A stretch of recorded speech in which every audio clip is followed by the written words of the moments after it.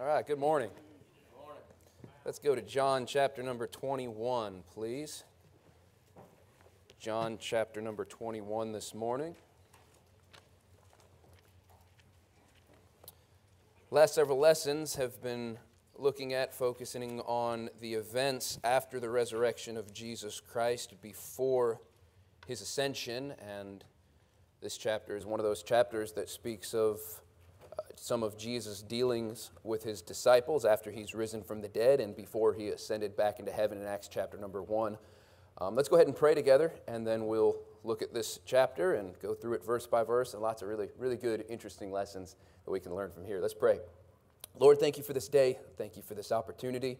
Lord, try to teach your word. Pray that you'd be with us. Pray that you'd help us. Lord, we really are in need of your help this morning, this evening, throughout this whole day as we try to worship you, as we try to learn about you, as we try to fellowship with one another and grow in the Lord. We could sure use your help. So we pray that you'd be with us and that you'd guide us. Help me to say the right things in the right way, that they'd be helpful to your people. Pray for the other classes that are meeting right now as well, that you'd bless them.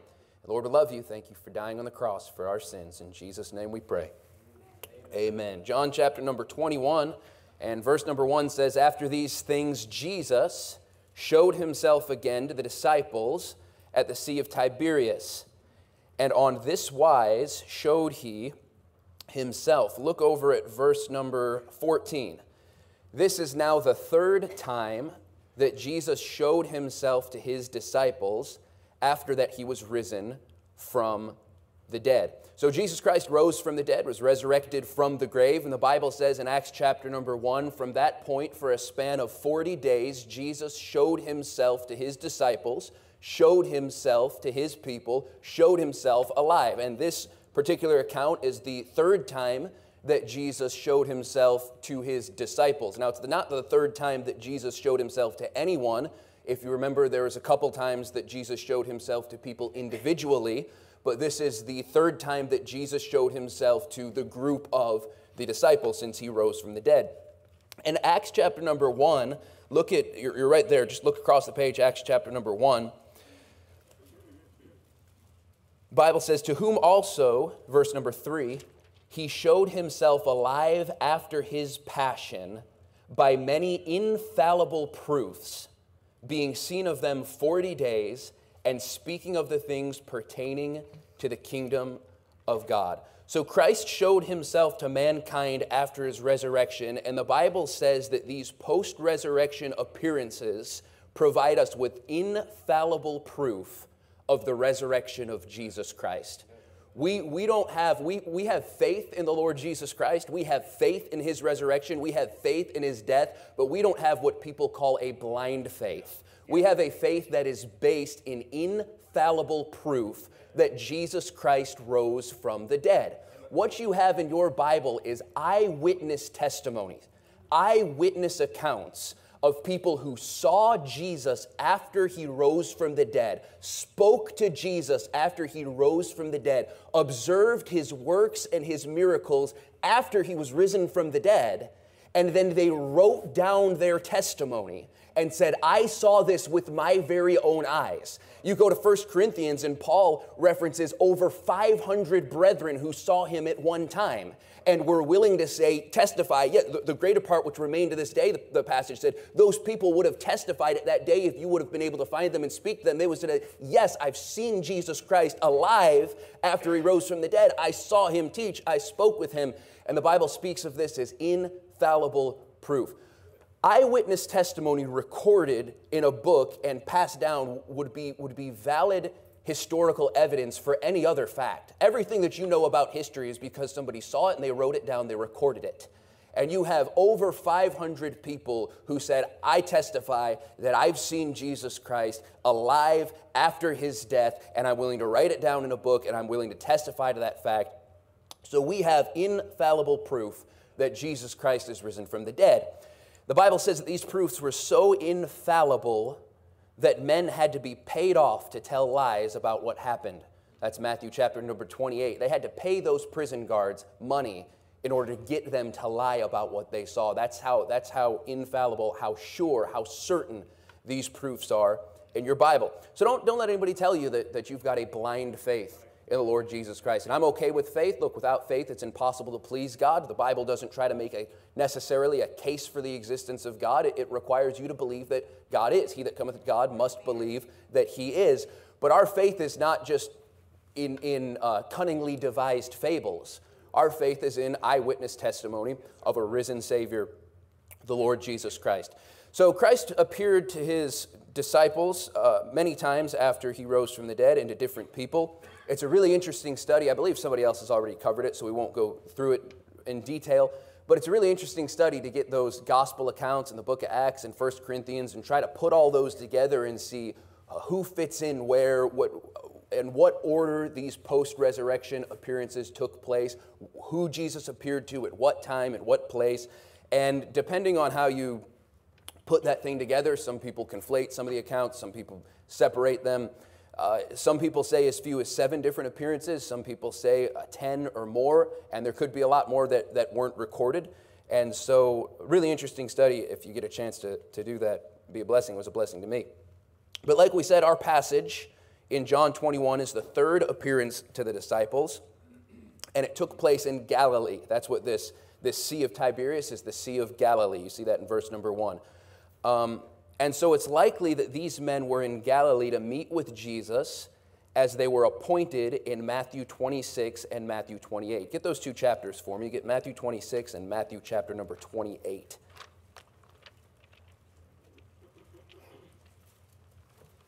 Matthew 26 and Matthew chapter number 28.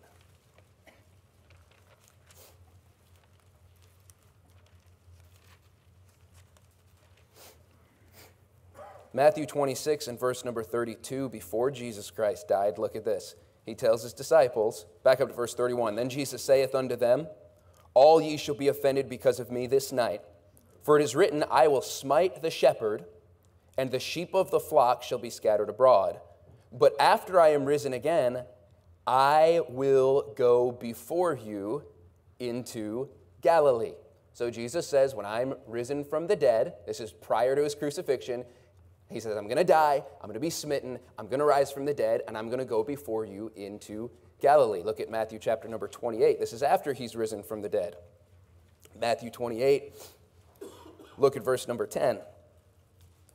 Then said Jesus unto them, Be not afraid, go tell my brethren that they go into Galilee, and there shall they see me.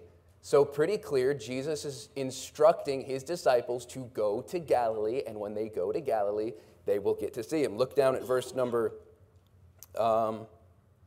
16. Then the 11 disciples went away into Galilee, into a mountain where Jesus had appointed them. So you get a little bit more detail. Jesus had appointed them a mountain in Galilee where they were to meet with him, okay? So kind of keep that area, keep a hand over there in Matthew 28 and come back to John chapter number 21. Here's the order of events that got the disciples here into Galilee. Remember, they're by the Sea of Tiberias, so they're in Galilee, probably because they're meeting or supposed to meet with Jesus, and the best that I can tell, here's what got them there. 1, Jesus tells his disciples he'll go before them in Galilee, like we just read in Matthew chapter number 26. Then Jesus rises from the dead and appears to the women, instructing them to tell the disciples to meet him in Galilee, like we just read in Matthew chapter number 28. The disciples, as we read in that chapter, don't believe the women, and so they remain in Jerusalem. Jesus then appears to the disciples in Jerusalem, once without Thomas, and then 8 days later with Thomas. That's John chapter number 20. So Mary comes and says, hey, you've got to go to Galilee. Jesus Christ is risen from the dead. And they seemed like idle tales. They didn't quite believe it. They weren't sure what to make of it. And so Jesus has to show up to them in Jerusalem and say, hey, I really am alive, and I really need you to go to Galilee like I told you all the way back in Matthew 26 and told you again in Matthew chapter number 28. Appears to them twice in John 20.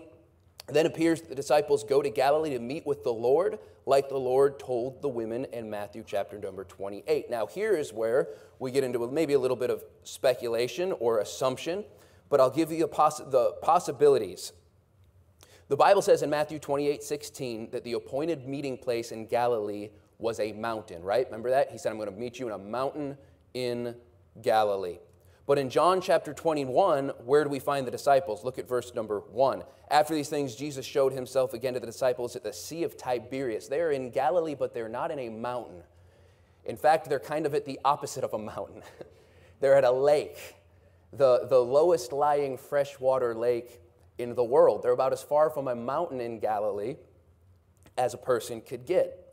So why are they on a lake in Galilee on a fishing trip instead of in the mountain where Jesus had appointed them? Well, there's a couple possibilities. The question that I was asking is, was this fishing trip that we're about to read about, was this an act of disobedience?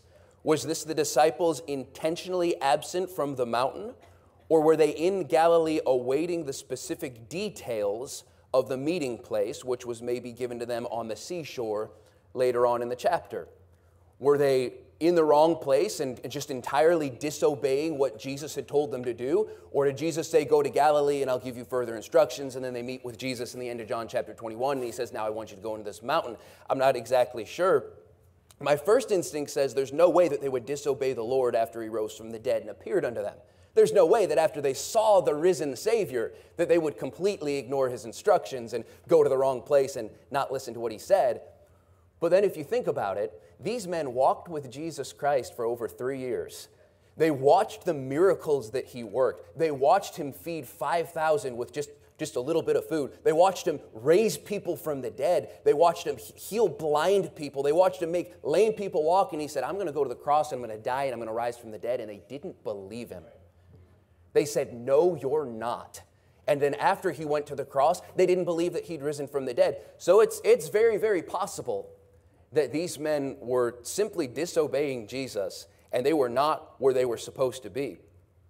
Certainly possible that they didn't believe him this time. Maybe they went to the mountain that Jesus had appointed to them, and maybe they waited for 10, 15, 20 minutes, half a day, and said, well, I guess he's not coming.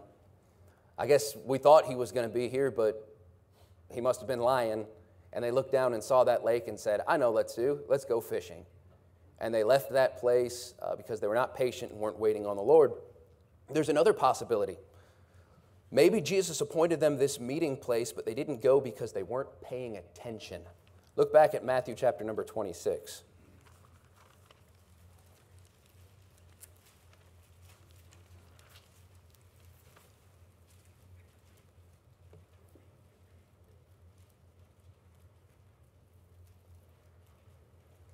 Jesus says in verse number 32, but after I am risen again, I will go before you into Galilee. Then, look at verse 33, Peter answered and said unto him, though all men shall be offended because of thee, yet will I never be offended. You know, it's a very likely possibility because Peter was offended by what Jesus was saying in Matthew chapter number 26. He missed the details of Jesus' instructions. Jesus said, I want you to go to Galilee. After that, I'm crucified, and after you deny me. And Peter says, how dare you say I'm going to deny you? I don't want to hear anything else you have to say. I'm going to argue with that right there. And because he's so offended, because he's upset with what the truth of the Bible, Peter misses the details of the instructions, and so he's not where he should be. If you reject truth from God, you very well could be cutting yourself off from further truth. Maybe Jesus was going to give him the details of where to be and where to meet after his resurrection, and because Peter was so offended and didn't want to hear it, Peter didn't like what Jesus was saying, he missed the instructions and missed the details. Back to John chapter number 21. John 21.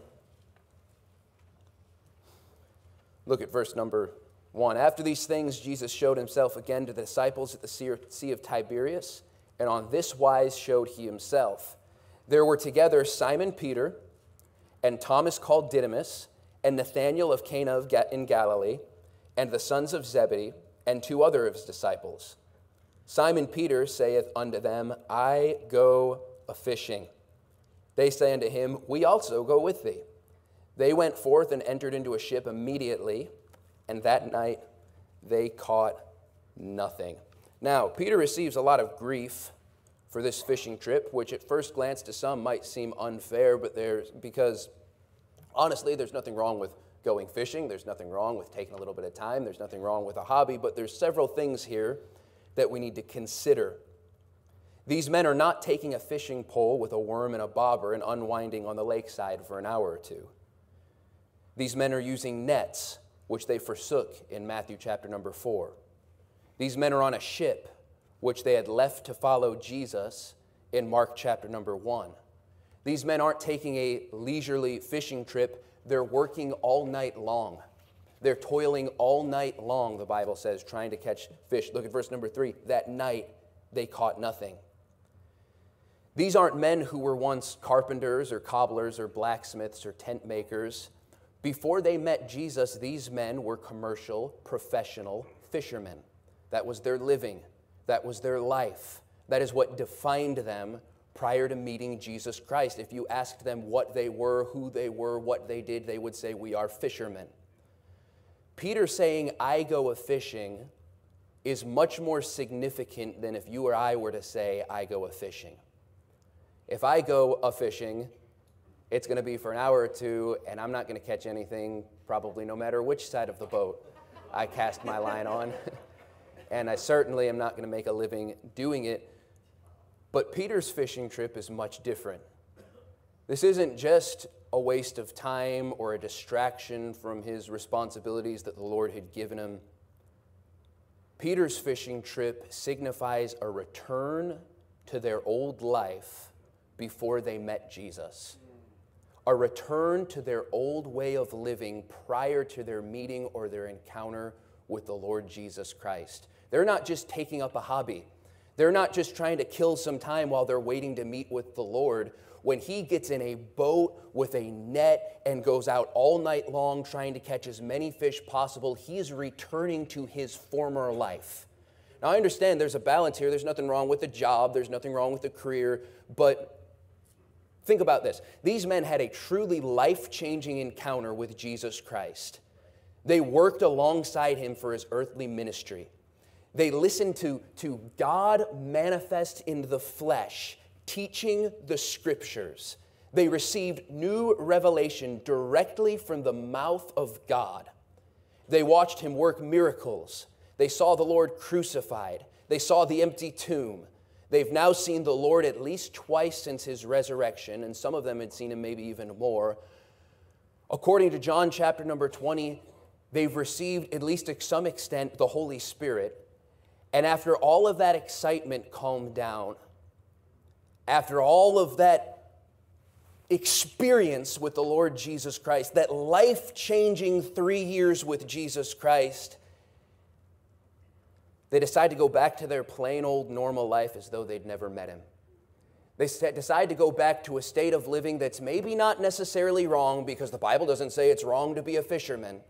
But they decide to go back to their life as though they had never met Jesus Christ in the first place.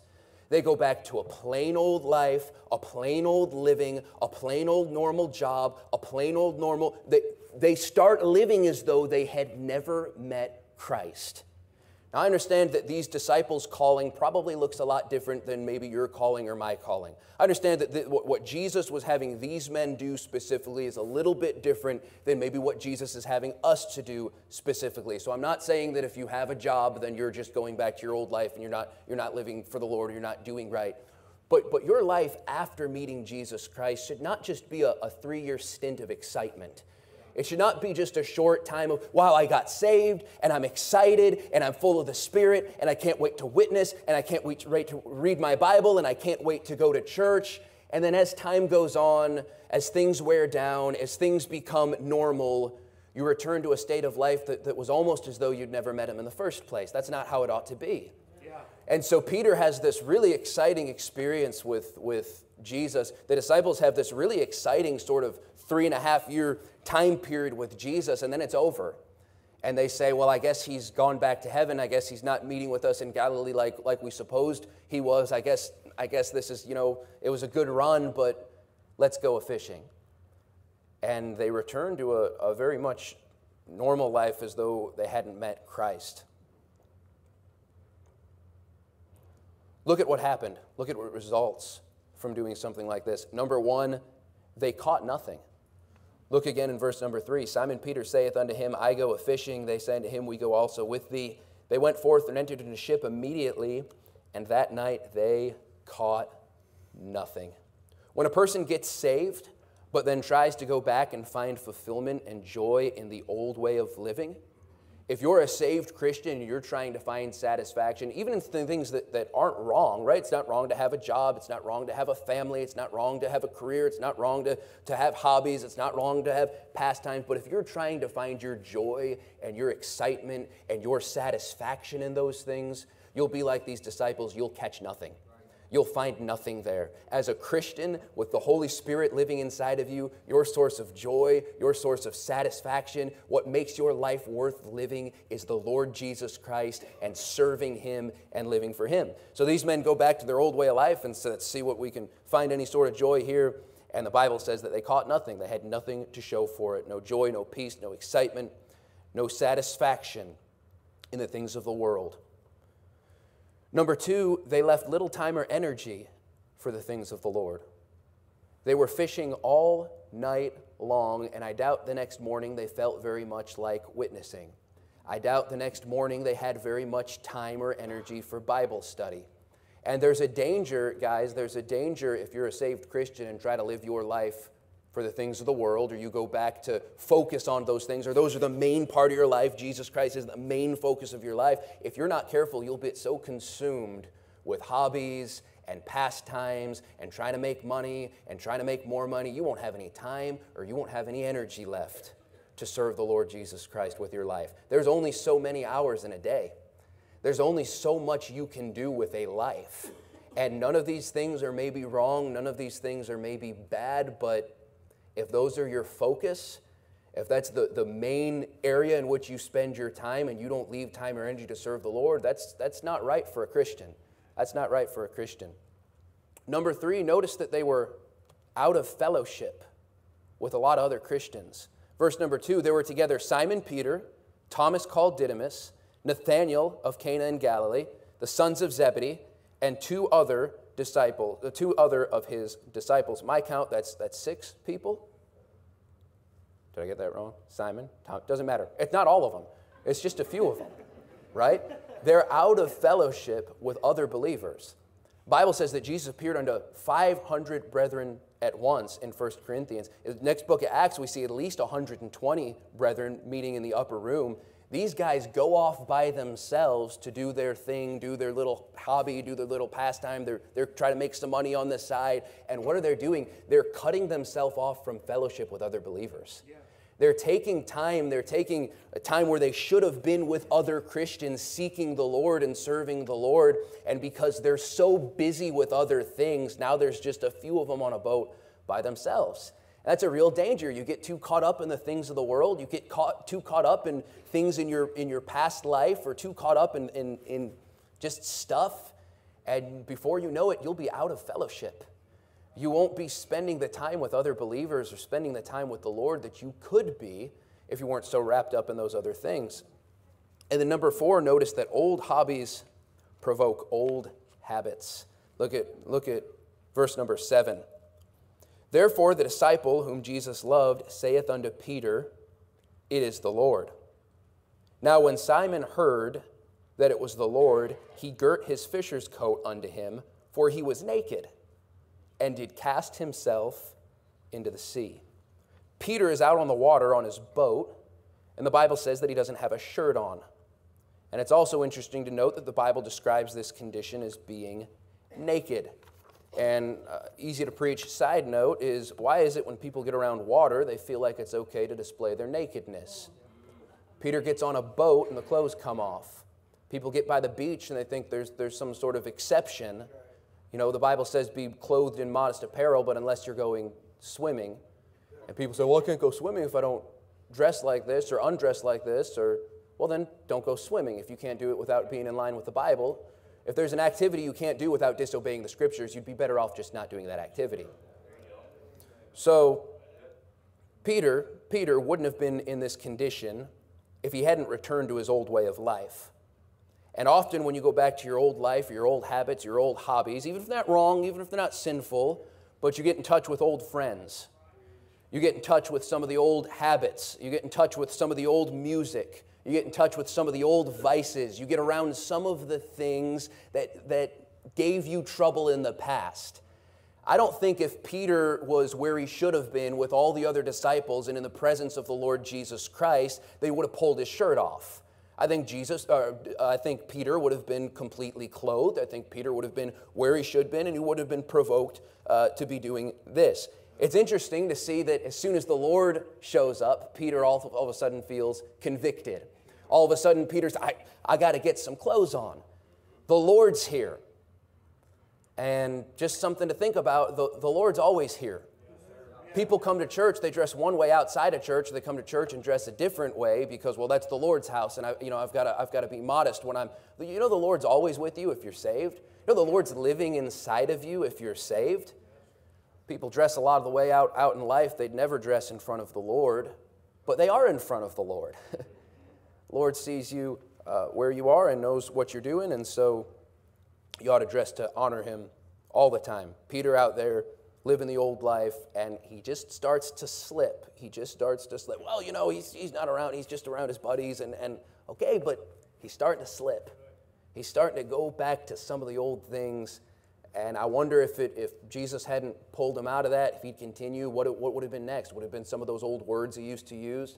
Would have been some of those old, right? He's just starting to slip back. So nothing wrong with going fishing. Nothing wrong with, but provoking old habits in Peter. So again, there's a balance here.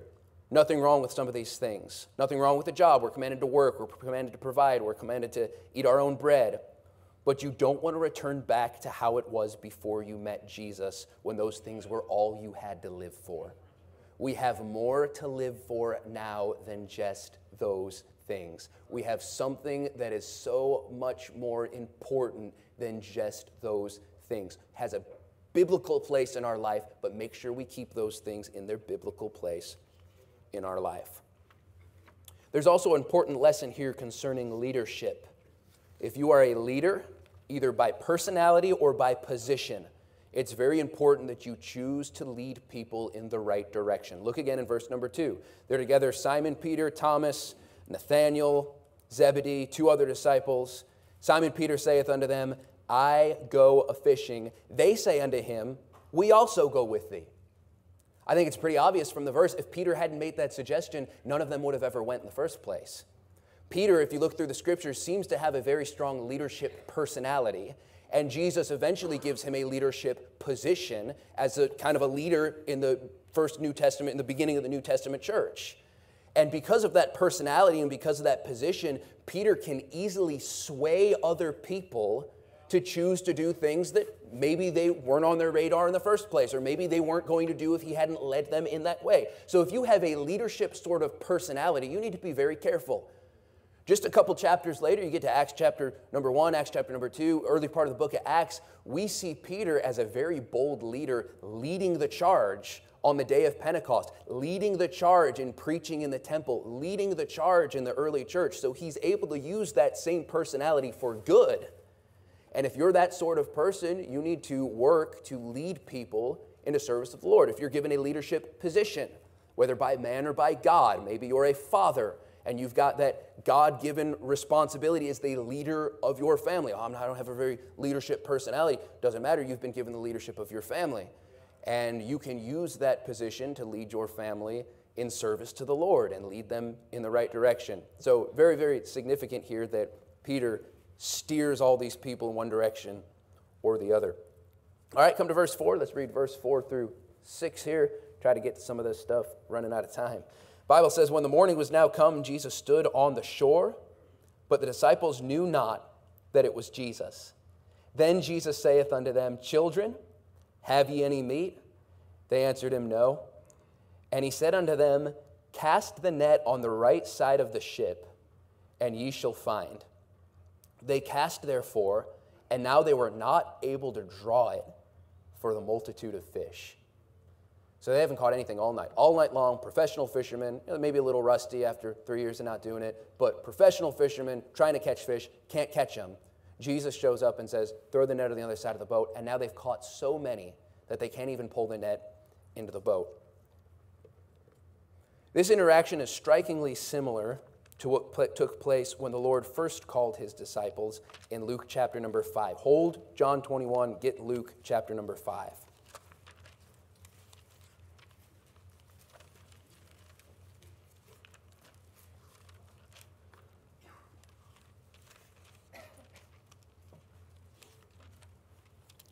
Look at Luke 5. Verse number 1, it came to pass that as the people were pressed upon him to hear the word of God, he stood by the lake of Gennesaret. This is the same lake, another name for the Sea of Galilee, and saw two ships standing by the lake. But the fishermen were gone out of them and were washing their nets. And he entered into one of the ships, which was Simon's, and prayed him that he would thrust out a little from the land. And he sat down and taught the people out of the ship. Now when he had left speaking, he said unto Simon, Launch out into the deep, and let down your nets for a draught. And Simon answering said unto him, Master, we have toiled all the night, and have taken nothing. Nevertheless, at thy word, I will let down the net. So Simon Peter, on a boat, fishing all night long, didn't catch anything. Jesus comes in the boat, says, Cast out your nets. He says, well, I mean, we've been trying, but I'll do it if you say so. Notice he says net. Jesus instructed nets, plural, and that's probably why they end up breaking. Look at verse number 6. When they had this done, they enclosed a great multitude of fishes, and their net brake. And they beckoned unto their partners, which were in the other ship, that they should come and help them. And they came and filled both the ships, so that they began to sink. When Simon Peter saw it, he fell down at Jesus' knees, saying, Depart from me, for I am a sinful man, O Lord. For he was astonished, and all that they were with him, at the draught of the fishes which they had taken. And so was also James and John, the sons of Zebedee, which were partners with Simon. And Jesus said unto Simon, Fear not, from henceforth thou shalt catch men. So a very similar interaction. But the first one was at the beginning of Jesus' ministry. The second one was when Jesus Christ had already risen from the dead. Now, it's really interesting. It seems that Peter had met Jesus in John chapter number 1, but for whatever reason didn't start following Jesus until after this encounter in Luke chapter number 5. He may have been running from the Lord's will, may have been that he didn't want to follow Jesus for whatever reason, or maybe he was concerned about his ability to provide for himself and for his family if he left all to follow Christ. If he walked away from his nets, walked away from his family business, walked away from his boats, maybe he was concerned, if I follow this man Jesus Christ entirely, how am I going to provide for myself? And so Jesus Christ shows up and teaches Peter that he's able to provide for Peter just fine. These men forsake their nets and their ship and their family business, and they follow the Lord. But after following Jesus for 3 years, these disciples end up right back where they started. They're on the exact same lake. They're fishing all night long. They're catching nothing. 3 years following the Lord, 3 years listening to him teach, watching him die, knowing he's risen from the dead. And I don't know why, but they're going back to this same state as though they'd never met Jesus. Maybe it was the same sort of thing. Maybe they weren't willing now that they saw what it could cost them to follow Jesus. Maybe they were scared that they'd be the next ones on a cross. Maybe he was frightened about providing for his family. We thought that he was going to bring in the kingdom and everything was going to be okay, but he didn't bring in the kingdom, and so now we're going to have to do something to be able to, make a living and provide for ourselves. But Jesus is there. And over 3 years later, after they failed to believe him and failed to trust him and failed to obey him, he's willing to stand on that same seashore and patiently teach them the same lesson again.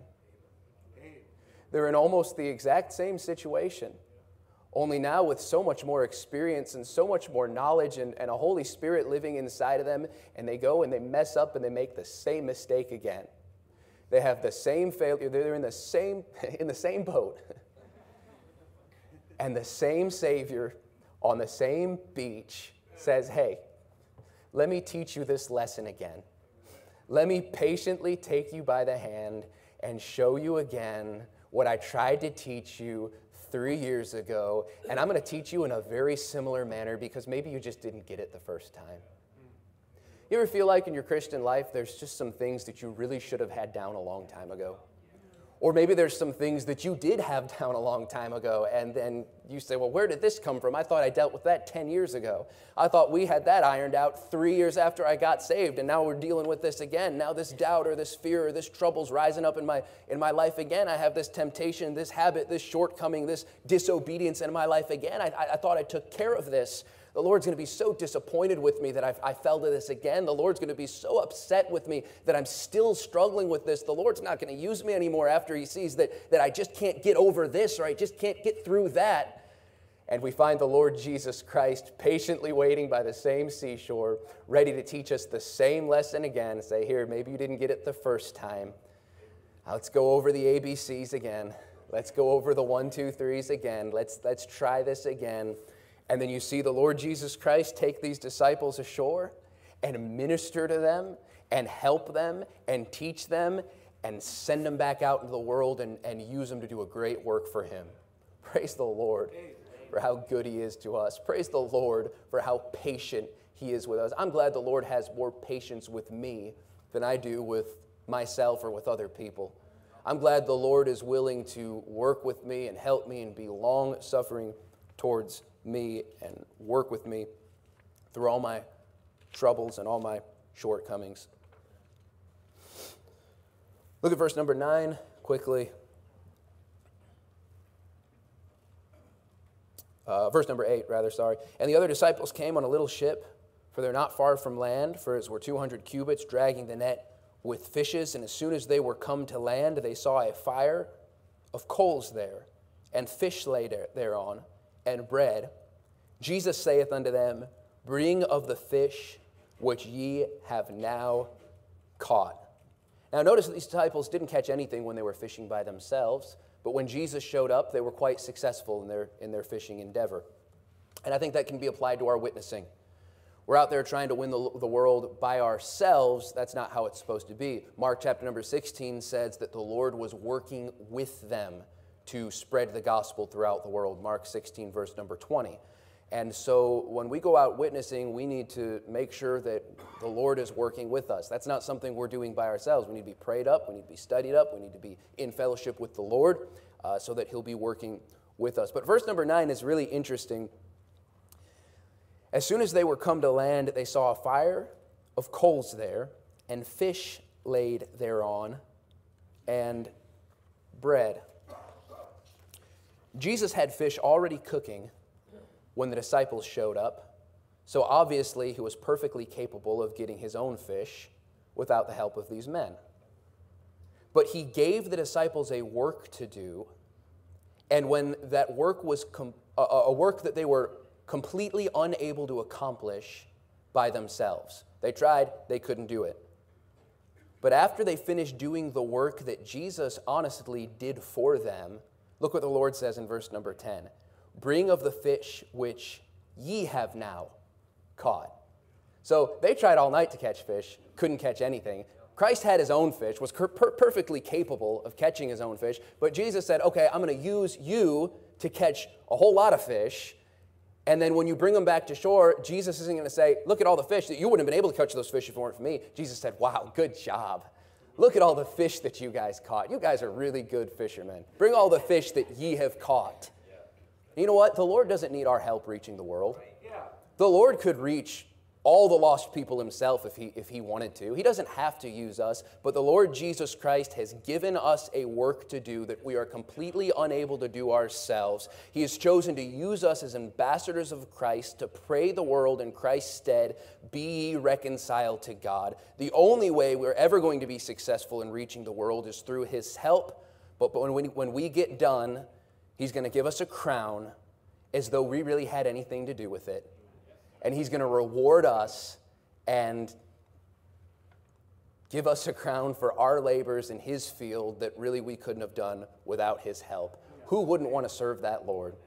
Who wouldn't want to serve that Jesus? He'll help you do the work. He'll enable you to do the work. And then when the work gets done, he'll say, good job, my good and faithful servant, and give us rewards for our labor. Well, we're about out of time. Unfortunately, I won't be able to tell you what the 153 fish are. I know the answer, but I can't tell you because we're out of time here. The rest of the chapter, Jesus asks Peter 3 times, very famous passage, do you love me? Do you love me? Reckoning back to the 3 denials of the Lord that Peter made. And, you know, that's really important because the question of Peter's denial was not, Peter, did you right? Did you wrong? The question was whether or not Peter loved the Lord. When we sin, when we're tempted, when we're tried, the question is whether or not we love the Lord. And then Jesus follows that up with, do you love me? Okay, then serve me. Feed my sheep. Feed my lambs. And the evidence of our love for God is not in our words. The evidence of our love for God is in our actions. And so when we're tempted, like Peter was tempted, it's really just a test of whether or not we love the Lord. That's what he's concerned about. And if we say we love him, then let's keep his commandments like he told us to do. Amen.